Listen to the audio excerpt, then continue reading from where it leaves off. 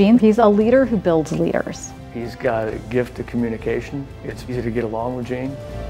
As an experienced CEO, he just goes straight to the issue and asks the right question that makes me think about things really differently.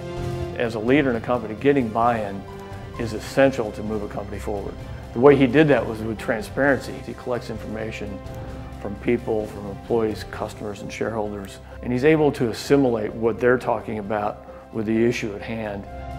Gene is Gene, and what you see is what you get. And so he's just very comfortable in his skin, comfortable in his leadership.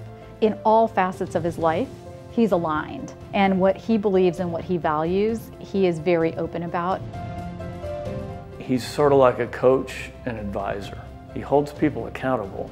He gives people projects or positions that they're ready for, or maybe not quite ready for. He coaches and advises those folks, help them how to get that done, to advance the company and to advance the people.